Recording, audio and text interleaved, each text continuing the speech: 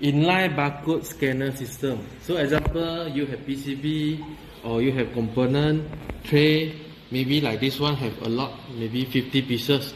So normally they need to manual scan. So now we develop inline barcode scanner system. So example, you see, I load the tray.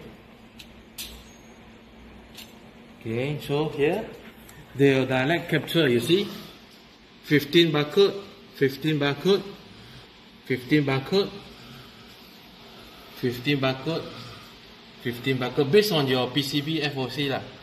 FOV, sorry, FOV. Total is 50 barcode. Around 10 seconds the cycle time. Example, I try put one in wrong orientation. Okay, you see what is the machine feedback.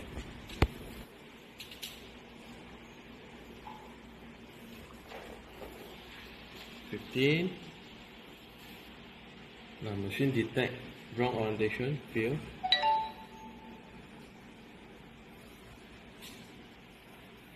Now machine will get alarm.